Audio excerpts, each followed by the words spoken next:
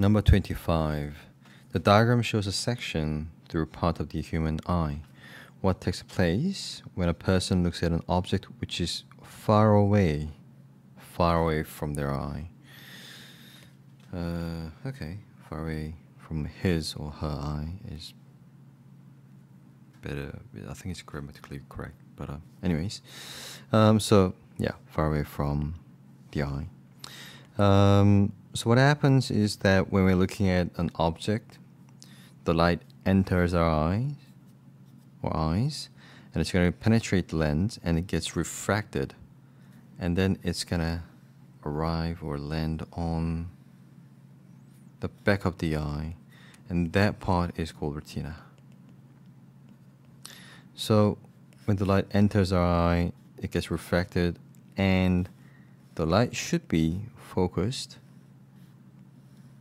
in same point in order to see the image, or images, clear and crisp. So the lens has to become thicker or thinner in order to refract more or less. So this adjustment in the shape of the lens in order to focus the light coming from the object or environment is called accommodation.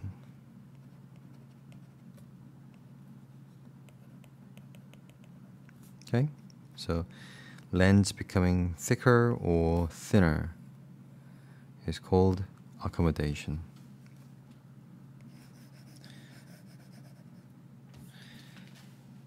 So this question is asking what happens to the suspensory ligaments and lens when a person is looking at an object which is far away. So in order to see the image clear and crisp, the person has to bend the light less. You see, if the light is coming from a very close distance, then the lens has to become thicker because it now has to refract the light more. However, if a person is looking at an object that's from very, very far away,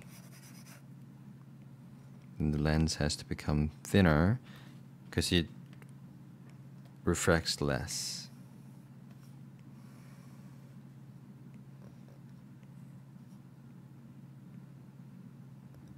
Okay, you see the angle is greater here. If the person was looking at a close object, the light comes from the close distance, and then you can see this sharp angle here, which means the lens has refracted the light much more. So this is the lens part, and that's where the light comes from. So in order to change the shape of the lens, what has to happen is that the lens is connected to a muscle called, oops, that's too big. Lens is connected to a muscle called ciliary muscle.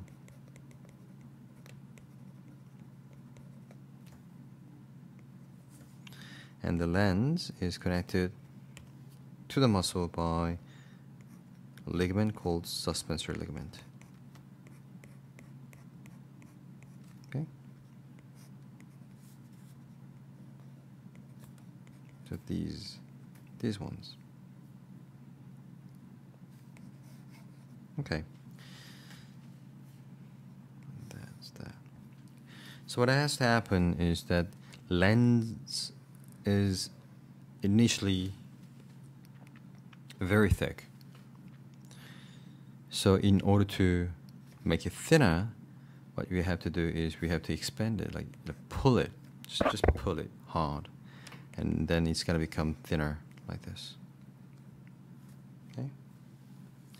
So the ciliary muscle has to relax, then it's just gonna expand itself and just at the same time pull these ligaments. So these ligaments will also be pulled, and then the lens will be pulled in every direction, and it's going to become thinner, like that. So the suspensory ligaments will become tightened.